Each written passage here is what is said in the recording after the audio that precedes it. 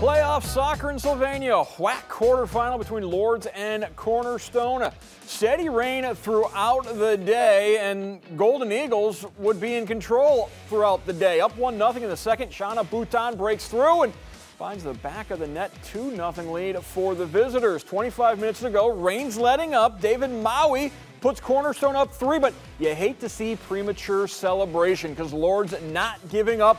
Farouk Amu buries the first goal with 5 minutes left to go in regulation. Then on a penalty shot, Savio Adams cuts it to a 1-goal deficit, just under a minute to go.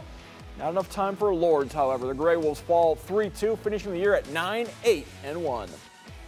At 3-0 in the second half to come back and make it 3-2, and we were fighting until the end. So from that side of things, I couldn't be more proud of the work we did in the second half. I'm proud of the effort that we put in, and certainly disappointing to lose and hard to lose a game at home in the playoffs, but proud of the effort that the guys put in. And as a coach, you can't ask anything more than for everybody to come and put in the effort that we did.